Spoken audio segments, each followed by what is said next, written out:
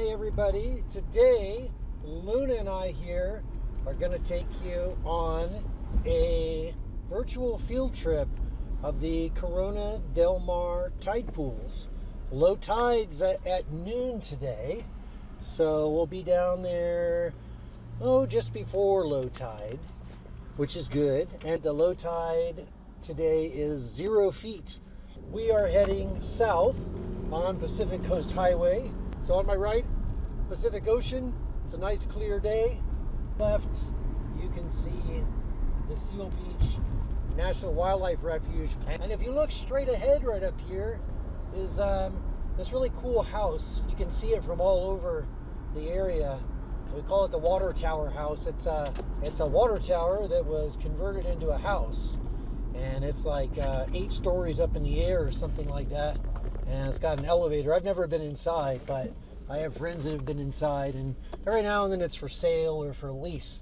But it's kind of a cool landmark because you can kind of see it from neighboring cities. So where we're going today, the Corona Del Mar tide pools, it is a marine protected area. So it is very important that you know, and you'll see signs as you go down there, that you're not allowed to collect any of that sort of thing. So that's the first part. The next part, if you decide that you want to come down here on your own sometime, it's important to check the tides. So I've checked the tides, for example, and I always do this before I schedule the trip, but you want to go obviously when there's a low tide, at least for what we're going to do. Often what happens is students go, oh, I want to do that. That was fun. I'm going to take my friends next week. And they come next week at the same time and they go, we couldn't find the tide pools. Well, that's because they were underwater. So in order to know when the tide's going to be good, you got to look it up using a tide table. The 2 big forces that affect tides are the sun and the moon. And you can thank Sir Isaac Newton for Newton's Law of Universal Gravitation, which explains that the gravitational force between any 2 objects is based on the size of the 2 objects and related to how far those objects are apart. The sun is much larger than the moon, but the moon is much closer. So it turns out that the sun and the moon are both important in determining tides, but the moon has the largest effect because it's closer. There are 2 types of tides they describe based on their severity, if you will. One's called a spring tide, which occurs, when do you think? You might think the spring, but it's not.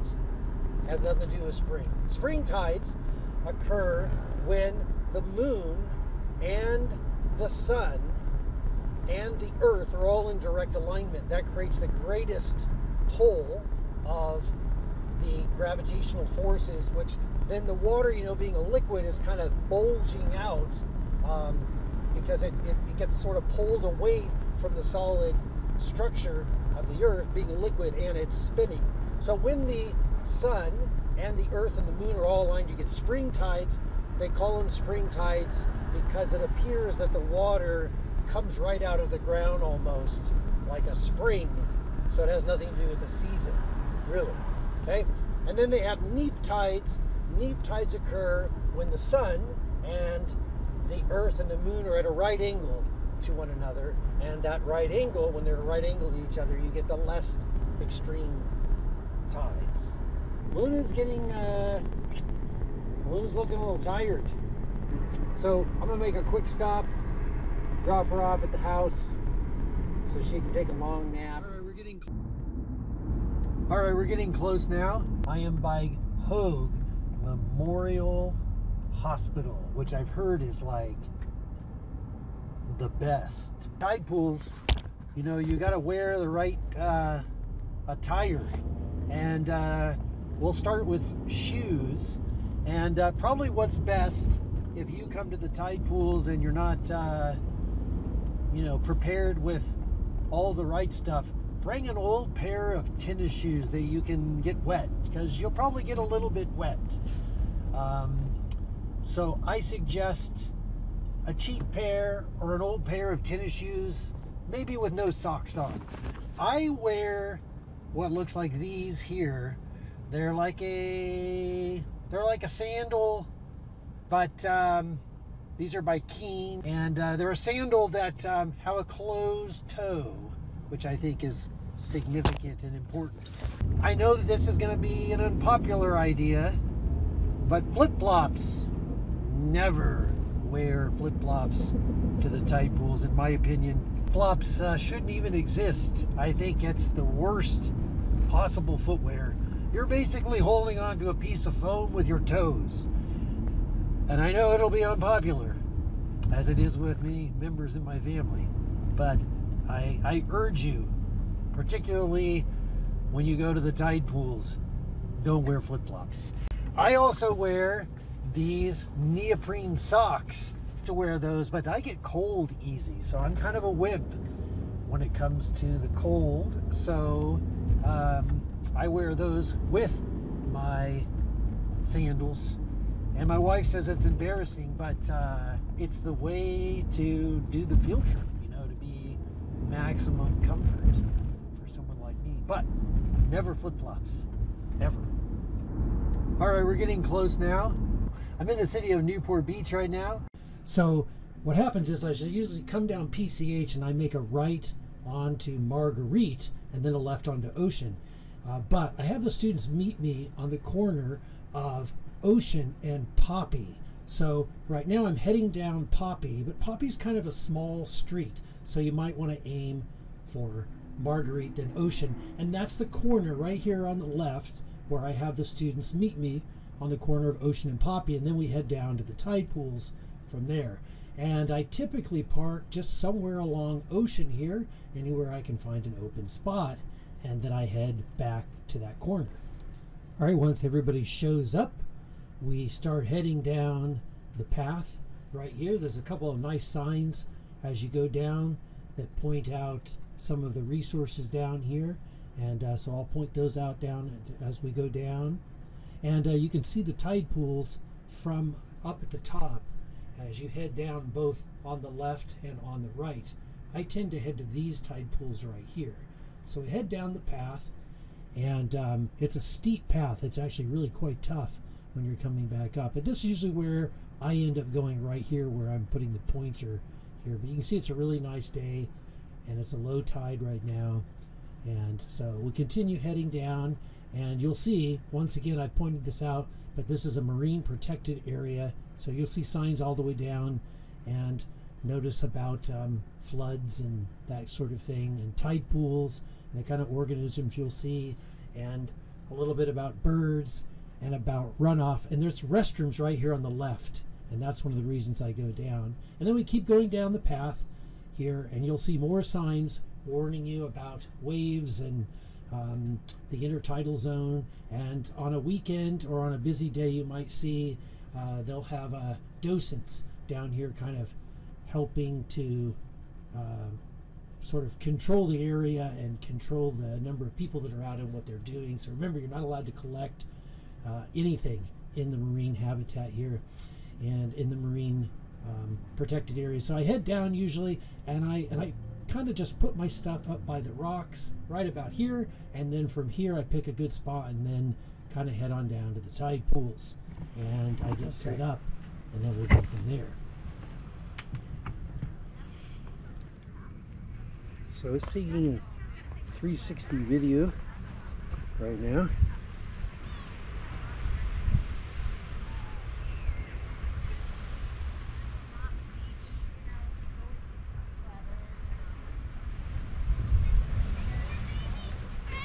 Alright, so while that takes that, I'm going to switch into my tide pool shoes and get out there. So it's a low tide right now, and that's why I came down here at this time. And I'll explain tides here in a little bit. But today's low tide, there's two low tides here and two high tides, and today's low tide is a zero tide, meaning that it's right at zero. Sometimes it's a negative tide, which is better, and sometimes the low tide's like a plus half a foot or 1 foot, and that tide's not as good. So you want to go on a low tide to see tide pool organisms. And the other thing is that tide pools are divided up into zones, 4 different zones based on water depth, and they're a little bit imaginary because we have these rocks that make it uneven, but the idea is that zone 1, where I'm at now, is the splash zone, and basically it's always dry. And then zone 2, zone 3, zone 4, and as you go further out, you get to zone 4, where you can only get in zone 4 on the lowest of the lowest of low tides, because meaning that it's a tide that's almost always underwater. I like this book down here, if you want a book to reference. Has a lot of the things that we might see down here. So it's a gorgeous day down here at Corona Del Mar, and I usually set up on the rocks here, and I get my shoes on and my special waders, and I check it out. And then what I'm going to do usually here is I kind of assess the situation, and at low tide what I like to do is I like to start off by going out to zone 4. So I'll usually leave my stuff right up here by the rocks, way up in zone 1, and then I'll start out in zone 4, because again the tide's going to change over time, and I want to make sure that I'm down there at the lowest part of the tide. So okay, so I'm out here by zone 4. I can see some surf grass, a flowering plant right here in the rocks, and the zones aren't exactly zone 4, 3, 2, and 1.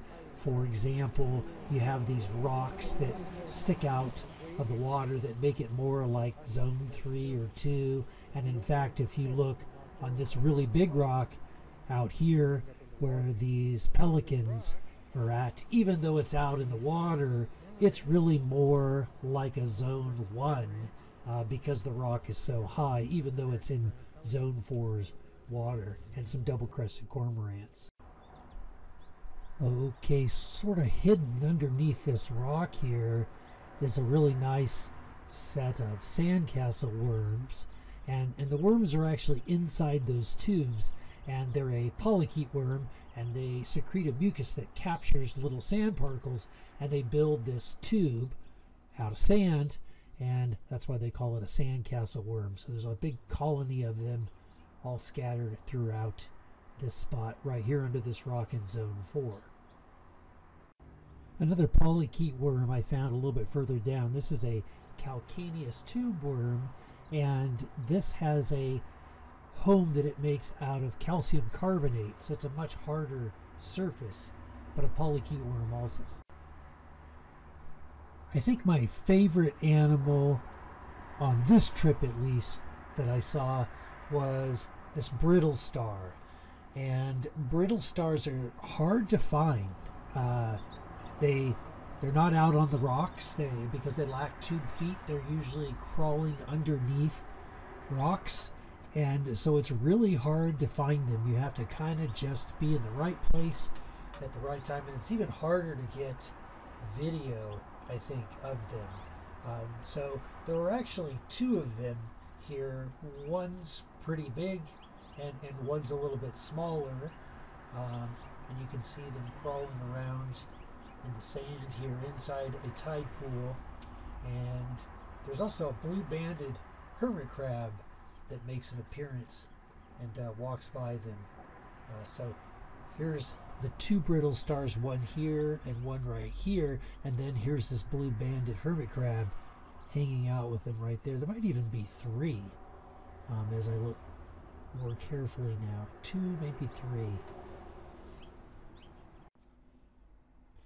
In this tide pool here, I found the empty shell of this large wavy turban snail, And often these are like a zone 4 organism, and I almost never find them alive. The hardest place to get today is going to be this rock out here. And I'm going to try it. Okay, so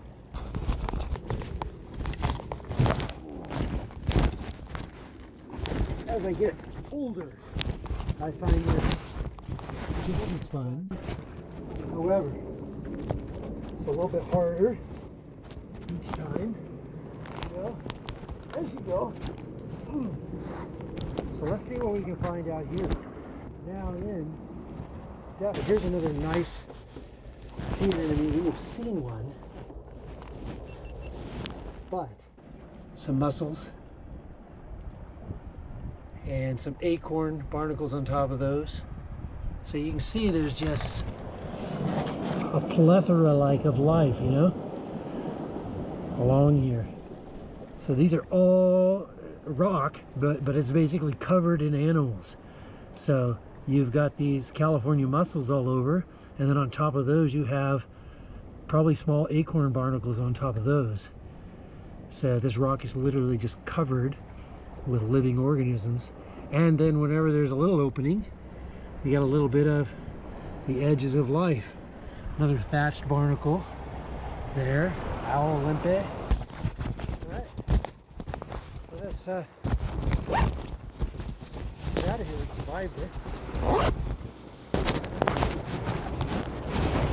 Probably a good idea not to go by yourself also. Oh, you can see right here, I'm breaking my own rule. I'm not facing the ocean, not hanging on, and not paying attention. But it was okay this time.